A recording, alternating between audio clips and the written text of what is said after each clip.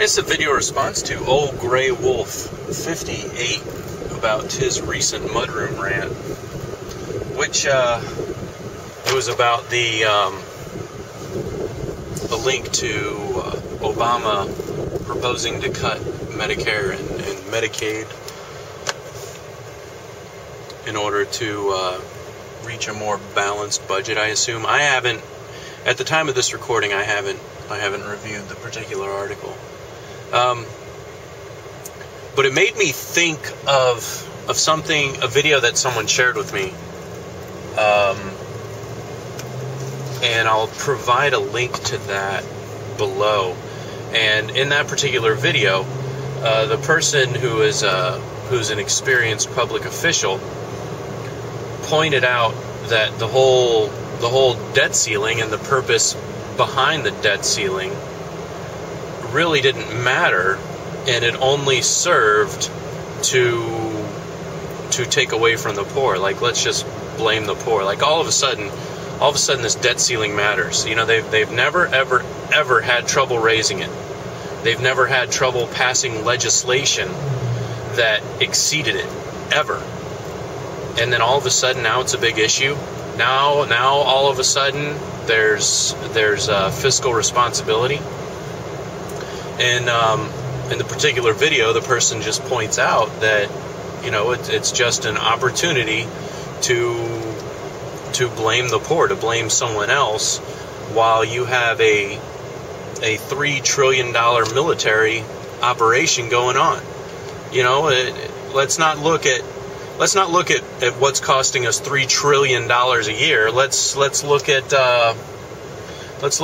what's costing us $500 billion or whatever. I mean, true, Medicare is a very high expense. But let me just tell you something.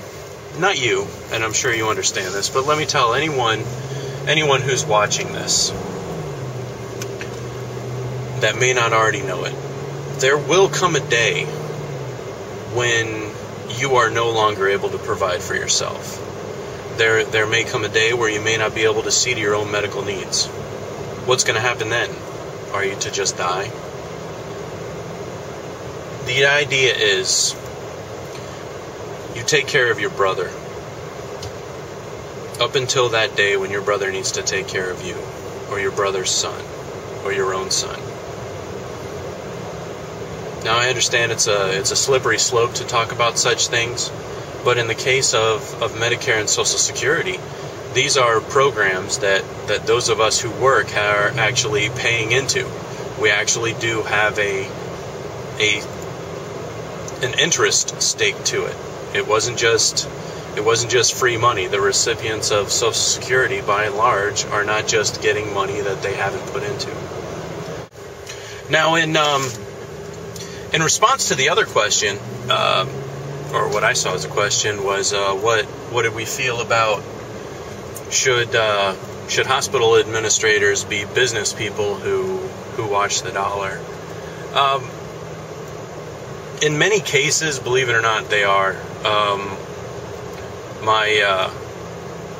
Somebody very close to me is a facility administrator of a small unit, and you know, they watch the hours that the people work versus the money that they're paid, and you know, the compensation for those top administrators is high, but you know, they do put the hours in. So there's kind of an argument on both sides. Like, is it particularly fair that a hospital administrator should make six-figure income?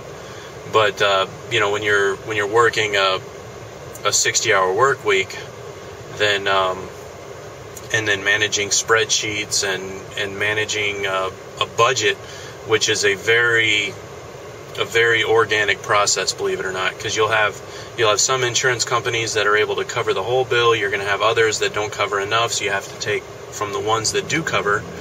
And then somewhere in the middle ground, you have people that just don't pay at all, or you have government entities that take 3 months to pay for services rendered.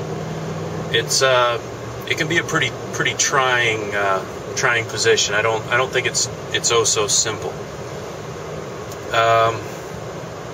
course, my opinion's a bit biased, being the family member is the one that does it, but I do get a chance to see the work that goes into it, and it isn't.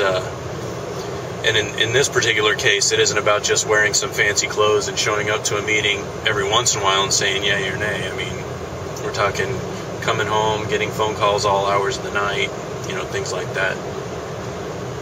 Yeah.